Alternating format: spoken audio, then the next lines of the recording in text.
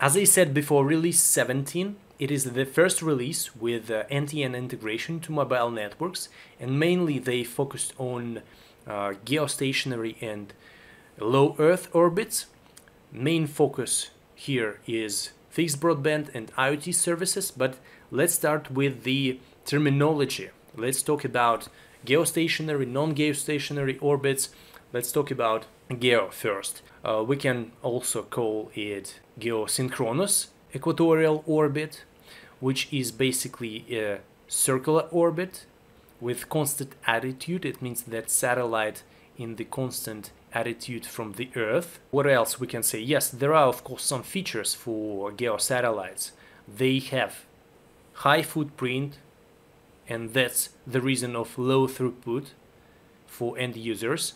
They far from the Earth, which means they have extreme large latencies. It is pretty hard to launch and high cost, because again, move satellite to that position, it is not an easy task. But the positive thing that they have a permanent position, so no need UE, special techniques for rotation, UE antenna.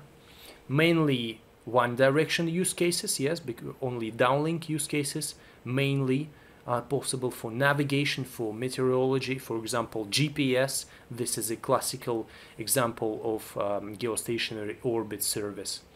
Number of satellites for global coverage, just 3, basically enough.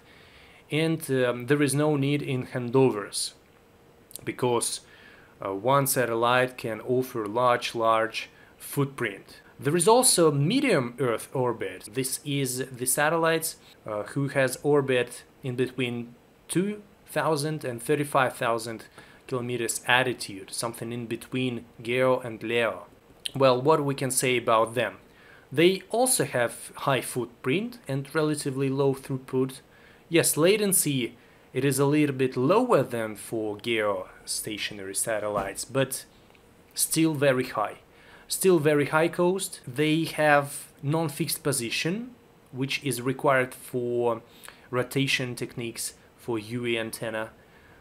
And mainly this is about cases navigation, meteorology, even though we need a low number of satellites and handovers is not required, but medium Earth orbit is not so popular for wideband services, for mobile services, for example. This is mainly about navigation, meteorology, and that kind of thing. And now let's talk about low Earth orbit.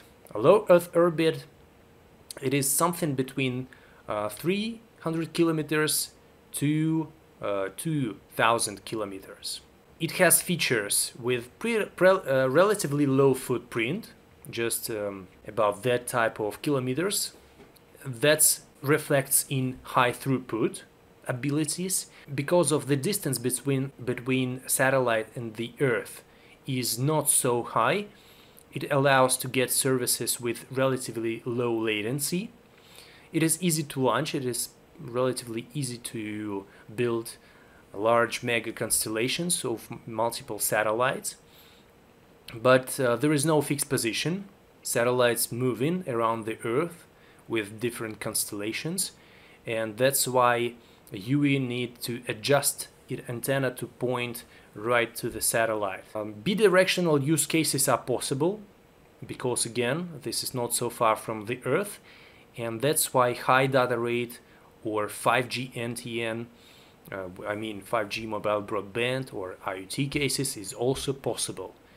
So number of satellites, thousands of satellites, I would say, required for really global coverage, for really good latency and high data rate.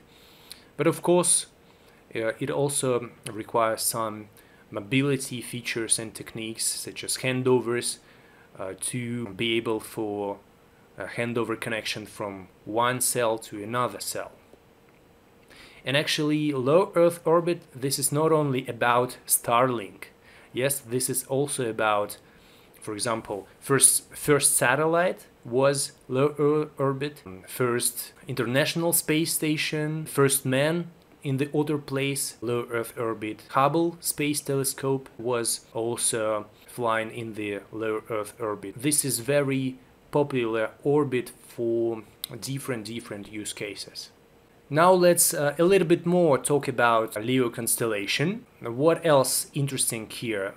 We can use frequency reuse for beamforming techniques, for developing multiple cells with multiple identifiers, and it can actually gain capacity of the whole system. Satellites are relatively low size, about washing machine size. They could be low cost. For example, one web company, they said it requires about $1 million per item. So this is not huge cost for satellite. Yes, just $1 million for one satellite.